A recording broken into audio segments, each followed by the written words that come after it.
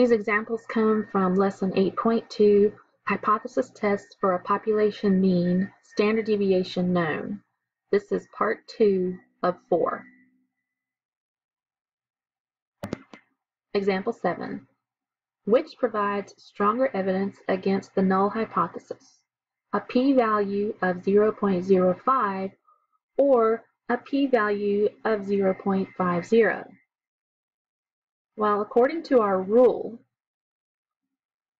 we know right here that the smaller the p-value is, the stronger the evidence is against the null hypothesis. So we know smaller p-values provide stronger evidence. So it's just a matter of comparing 0.05 to 0.50. The smaller one's going to provide the stronger evidence. And it looks like 0.05 will provide the stronger evidence.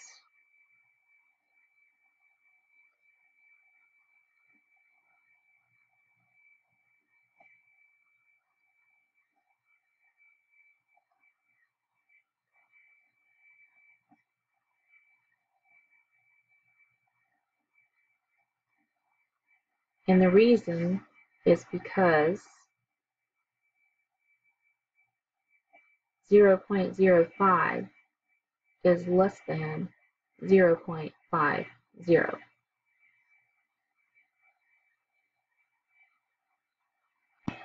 Example 8. A test is made of the null hypothesis mu is equal to 30 versus the alternate hypothesis mu is less than 30. The test statistic is z is equal to negative 1.28. Find and interpret the p-value. Now, earlier we were doing the critical value method, and this time we're going to do p-value. So this means we're going to be dealing with areas. Now, they gave us a z-score. And when we have z-scores, that tells us we're going to need to use table A2. So we're going to find the area that we want from table A2. Now let's just go ahead and draw a picture. We've got our normal curve here. We know this is going to be a left-tailed test because it's a less than. And our z statistic back here is at negative 1.28. We are looking for this area back here. That will be our p-value. And again, we will be pulling that off of table A2. So let's find table A2. All right, negative 1.2 is right here on this line, and then we need to go all the way over to the 8 column. That's right here. That looks like 0.1003.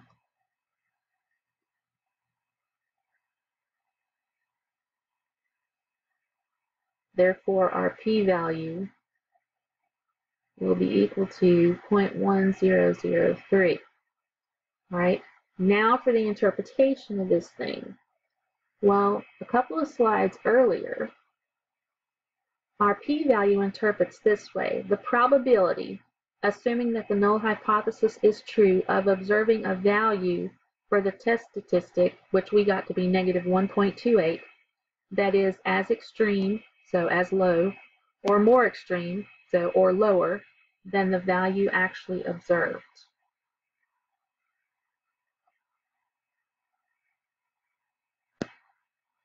If the null hypothesis is true, then the probability of observing a test statistic as extreme or more extreme than negative 1.28 is 0.1003. So the probability of finding a test statistic beyond the negative 1.28 that happened in our experiment here is right here. It's the area under the curve, which is also the probability, so 0.1003.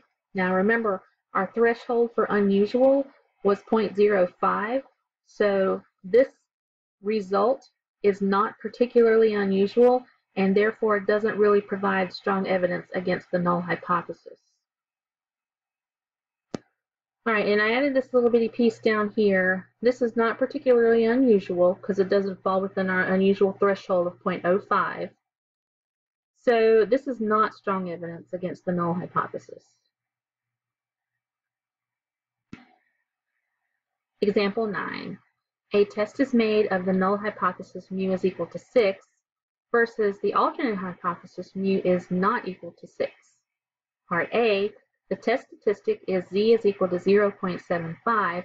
We're going to find and interpret the p-value. Okay, we're going to have to draw a picture of this so we can see what's going on.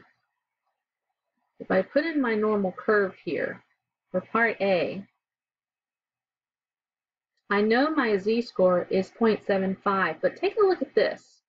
This is a two-tailed test. So remember, when we're running a two-tailed test, we have a value on this end with some area behind it, and we have a value on this end with some area behind it.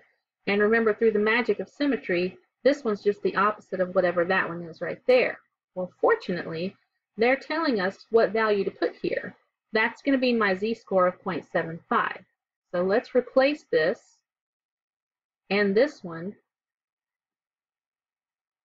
with our values of 0.75 and negative 0.75. Now remember, when I go into table A2 and I find the area, which is going to give me the area to the left, so I'm going to look for this one first.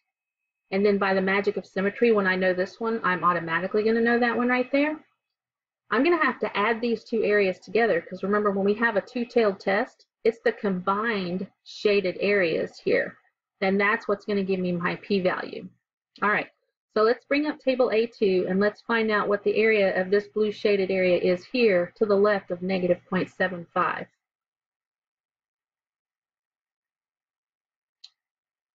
All right, so we're already in the negative z-scores. That's nice. Negative 0.7, 0, 1, 2, 3, 4, 5. Here it is, 0.2266.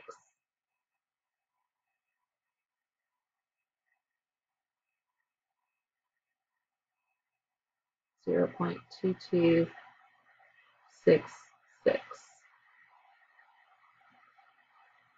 And then through the magic of symmetry, I know that the area over here is also 0.2266. Now, one other thing I could do is I could find the area to the left of positive 0.75, but then to get this blue area back here, I would just have to subtract it from 1. And so I'm going to end up with the same answer anyway. All right, so the p-value for part A, it's the sum of those two areas. So we're looking at 0.2266 plus 0.2266. And that's going to give us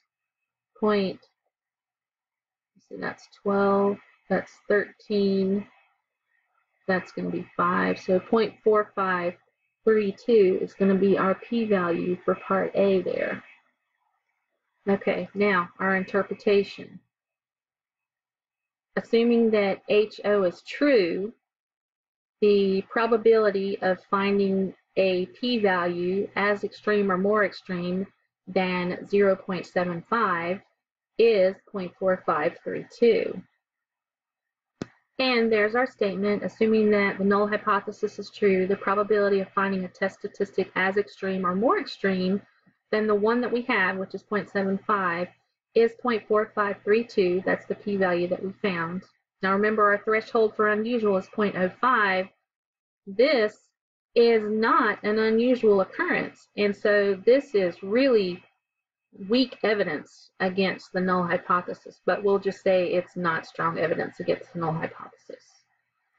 And there's the rest of our statement. This is not unusual, therefore this is not strong evidence against HO, the null hypothesis. All right, let's look at part B. The test statistic is negative 2.20. Again, we're going to find and interpret the p-value, and I'm going to erase all of this stuff and start all over again doing part B. All right, let's draw a picture of part B. Again, we know we're doing the two-tailed test here. So let's sketch in our normal curve. And our z-score, they gave us to be negative 2.2. That's going to be right here. But since it's a two-tailed test, we also want to do positive 2.2 on this end. And our p-value is going to be the blue shaded area to the left of negative 2.2 plus the blue shaded area to the right of positive 2.2. Excuse me, and we will bring up table A2 and find this area right here to the left of negative 2.2. Here's negative 2.20. It is 0.0139.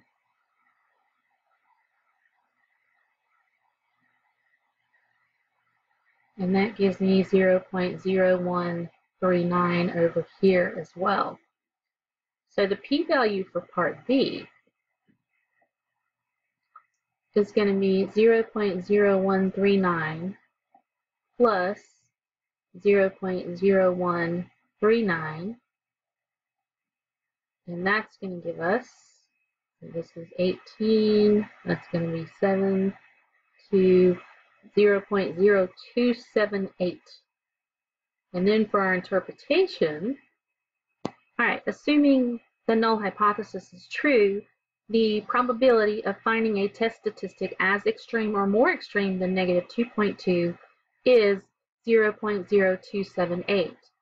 Now, this number is smaller than our threshold for being unusual, because our threshold is 0.05. So this is an unusual occurrence, and that makes this strong evidence against our null hypothesis.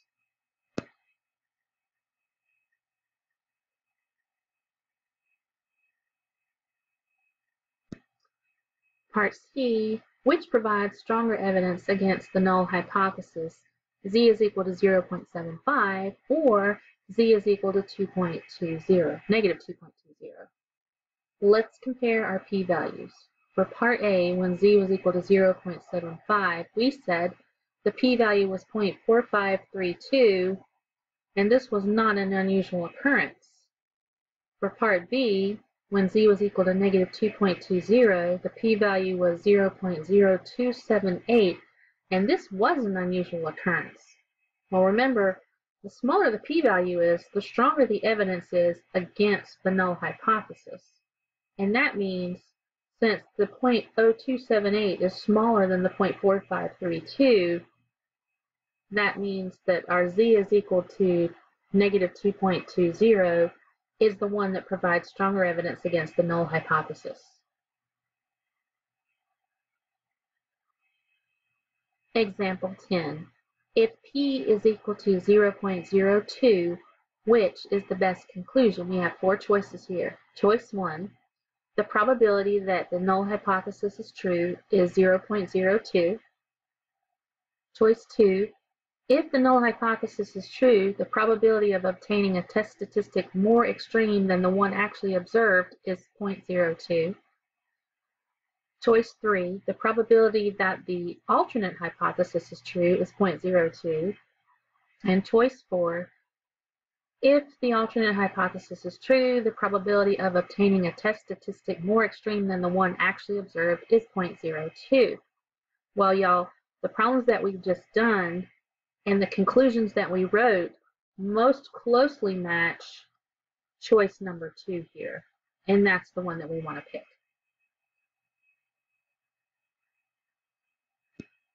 Example 11. A hypothesis test is performed with a significance level of alpha is equal to 0.05. Part A, if the p-value is equal to 0.08, is the null hypothesis rejected?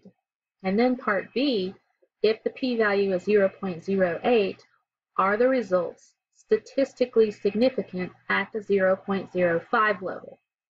All right, let's back up one here and look at this. When we're computing the p-value, if the p-value is less than or equal to the alpha value, then yes, we are going to reject the null hypothesis.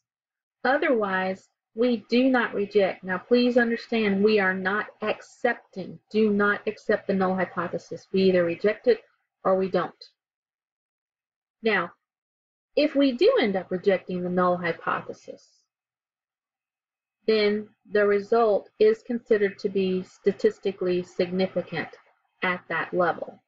All right, so let's go back and look at our example. Our alpha level is 0.05, and we're testing to see if the p-value is less than or equal to the alpha level. Our alpha level is 0.05, our p-value is 0.08, so the question is 0.08 less than or equal to 0.05? Well, no, it's not. It's actually greater than that. So, no, we will not reject the null hypothesis.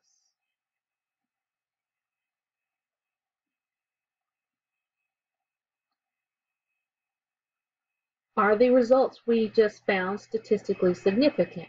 Well, remember, we didn't reject the null hypothesis, so our results cannot be statistically significant. So the answer to B is no. Part C.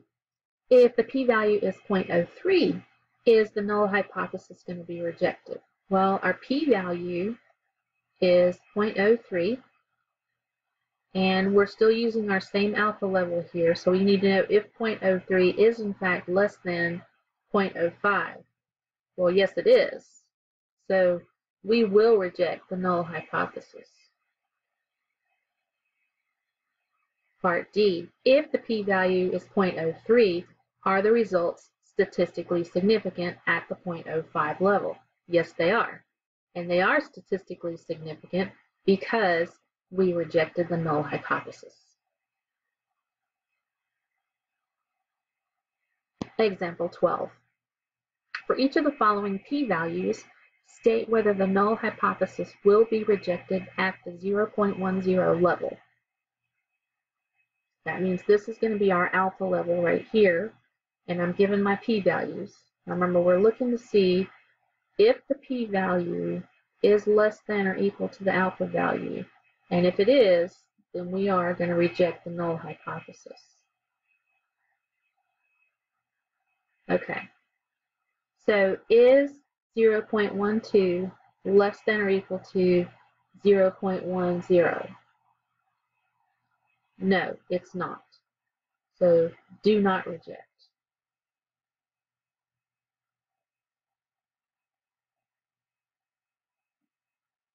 Part B, p is equal to 0.05. Is 0.05 less than or equal to 0.10? Yes, it is. We will reject the null hypothesis. Part C, is p value is equal to 0.07. Is 0.07 less than or equal to 0.10? Yes, it is. We will reject the null hypothesis. Part D, the p-value is equal to 0.20. Is 0.20 less than or equal to 0.10? No, it's not. Do not reject the null hypothesis.